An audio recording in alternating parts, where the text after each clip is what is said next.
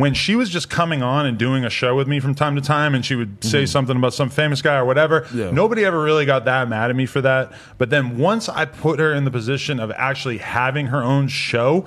I realized how differently all that stuff was going to reflect on the brand, and it just started happening like kind of over and over with, you know. So I'm having conversations with Van Lathan, I'm talking to Joe Budden, and I'm Vlad, you know, and I'm basically starting to realize that there's just no way that I'm gonna be able to escape